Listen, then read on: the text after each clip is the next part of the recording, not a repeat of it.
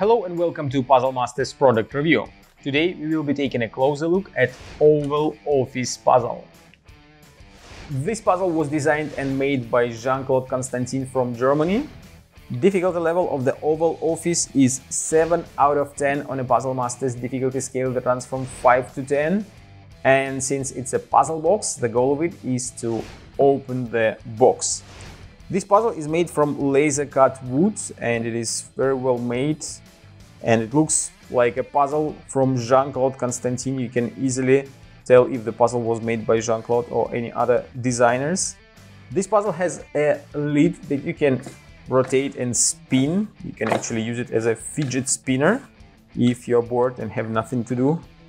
And there's also a small acrylic piece on top that has an Oval Office sign on it. You can spin it as well. There is a tiny opening right between the lid and the acrylic piece. It's actually the opening in the lid, and you have to figure out the way how to open the puzzle box knowing all this information. When you rotate the lid, you will see that there is another, like a second lid, and when you open the box, this part will come out and you can put something inside or see what's inside the box.